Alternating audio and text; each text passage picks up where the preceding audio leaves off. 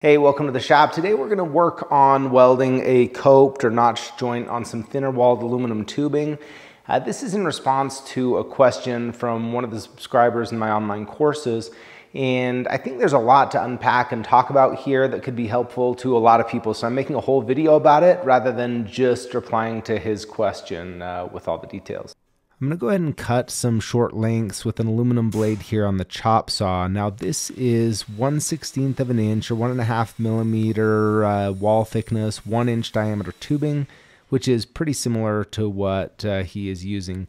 And he's notching it with a Harbor Freight tubing notcher, so I'm going to follow suit here. A little bit of anchor lube will help out a lot with anything that you're cutting. Some cutting fluid's always pretty helpful. And then I'll start off slow. And once it's started, just crank right on through. Now these 3D printed templates, or you can print out paper templates and hand notch with a die grinder. I prefer to do that because you just have less cleanup in the end when you do it that way, but this will work. Now at face value, this looks like it fits together pretty good. And it does, but it's a little bit off of square, and it's really difficult to get these little, at least the cheap ones, dialed in real square. So you need to take a die grinder and take out a little bit of material there to square it up. And usually if you're trying to hit a length, that means that you'll have to go just a little long and do that anyway. So at that point you might as well just notch it by hand with a die grinder anyway. But the other thing that I don't like on these notch joints is how the end here comes down to that fine point. I don't like that very well for a couple of reasons. One, it doesn't really give anywhere for your weld to go in there and to fill in. And two, when you taper down, especially on this side with this longer, kind of like a burr, that thinner material is just asking for a lot of contamination. So I'm going to go ahead and just face these edges off here to make them square to the tubing.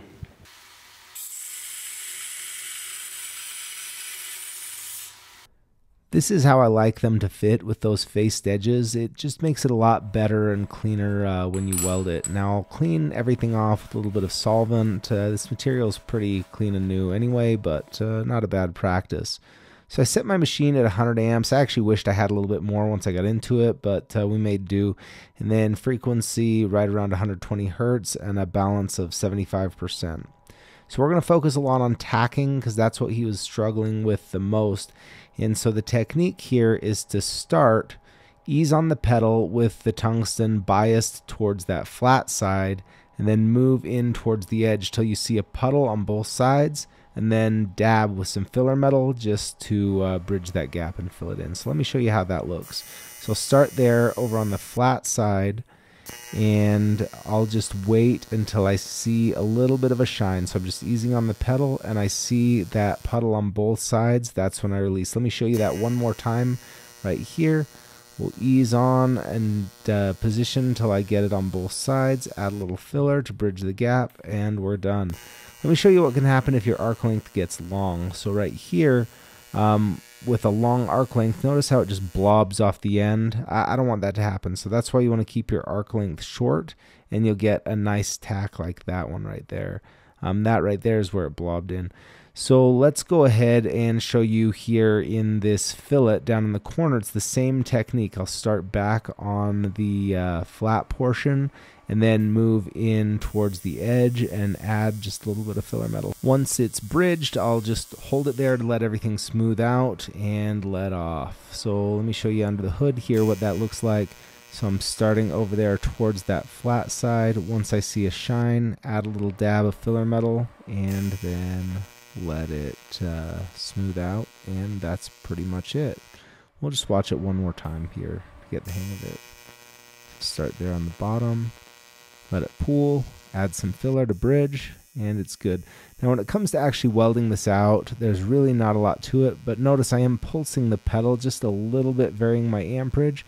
That just allows me to reposition. The hard part about this small diameter coped joints is you just have to change your position a lot, and so I tend to stop and start maybe a little more than most would because I'm not welding the small tubing really very often.